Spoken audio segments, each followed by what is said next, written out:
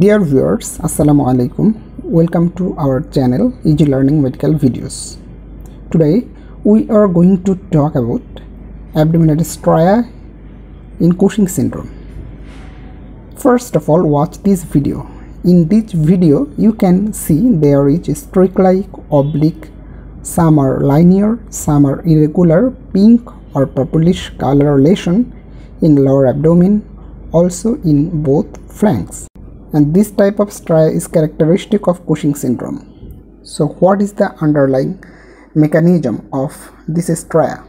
In Cushing syndrome, there is excess cortisol which is thought to causing catabolic effect on fibroblast.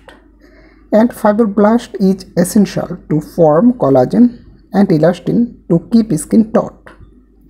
As there is deficit of fibroblast, so ultimately there is a reduced tensile strength of the dermal structure and loss of connective tissue, leading to dermal and epidermal tearing. Due to fragile, stretched or teared skin, the venous blood of the dermis become apparent and imparts the reddish purple hue.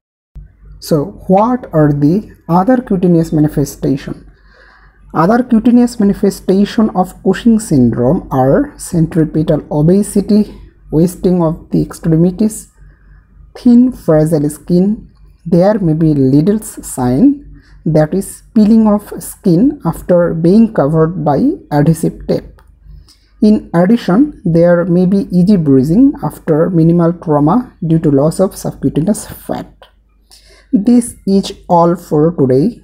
Hope you like this video. We shall meet next time with a new topic.